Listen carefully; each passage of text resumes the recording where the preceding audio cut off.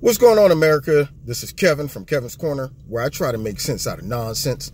And you know what doesn't make sense to me?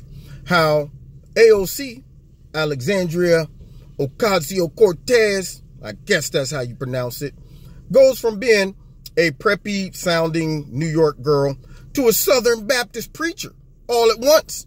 Now, if this isn't the granddaddy of all pandering, I mean, tell me what is. I mean, Hillary was bad with the hot sauce. She was bad when she hit the black church with the eyes don't see nothing wrong. But Alexandria Cortez, in front of an all-black audience, decides to just go ahead and start preaching. I thought she was going to break out the collar and everything, you know, little preacher's collar. Yeah, it sounded like she was a Pentecostal preacher. See, I don't see nothing wrong with being a bartender. I thought for a second she was going to be like, come on, somebody. Come on now. I just don't see nothing wrong with driving a bus. And ain't nothing wrong. Since when did she start using ain't nothing wrong? You know, and you could tell she probably was in the mirror practicing that. Probably watched a couple videos of some church services, black church services. Yeah, a little think tank. Maybe her people was like, all right, Alexandria, you know, they don't quite pronounce the words right. And they do use ain't.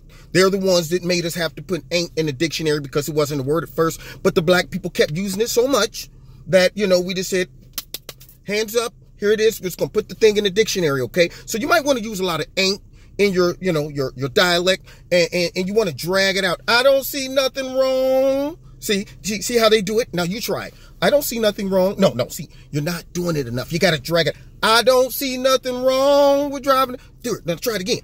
And of course, she practiced it. I mean, totally sound different from the Alexandria Cortez that went into a meltdown while she was putting together her IKEA furniture, talking about all the mistakes she made, and she's young. She's able to make those mistakes as a senator.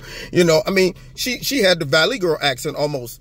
I mean, I don't understand why everybody's this. And all of a sudden she's like, ha, and God's there. And if you don't know, now you know. The Democrats is coming back. All of that stuff. And I'm going, who's that up there? And where's the real AOC? What have y'all done with her? Who sent y'all? Because that's not the AOC I know and don't love.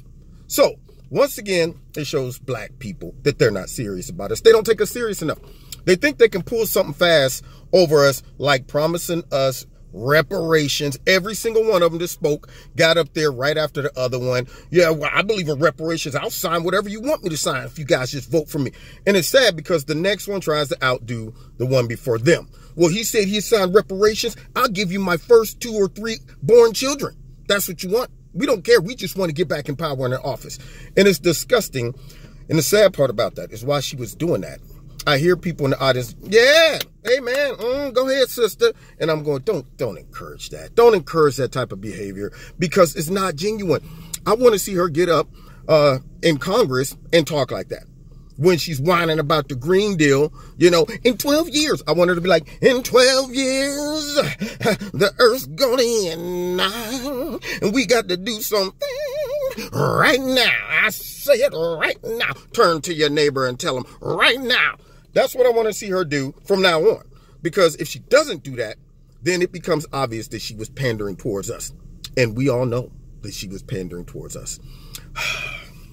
When are they going to respect our intelligence? That's what I want to know.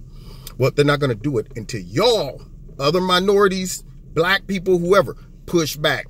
I would have stood up and walked out right there. Or I'd have been like, excuse me, right in the middle of her speech. Do you always talk like that?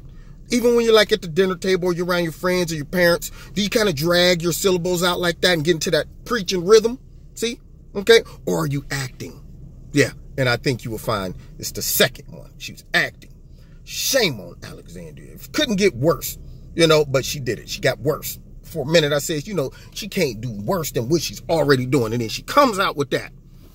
Good grief. Good, like, see, here's a black term. Good googly moo.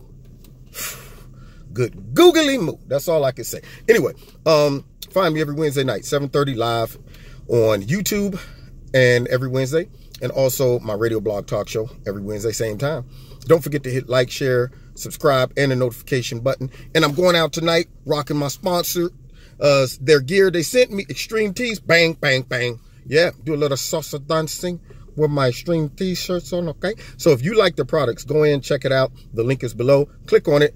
And if you put my name in the promo code, Kevin, you'll get a 20% discount. And also, if you want to donate to Kevin's Corner, there's a link in the bottom to do that as well. And we'll see you next time at Kevin's Corner. And find me on Facebook and Twitter, the Twitter. All right. See you soon. God bless. God bless. I'm about to go out and do some salsa, but I won't be voting for them nasty, dirty, crooked Democrats. I say, I rebuke you, Democrats. Anyway, God bless.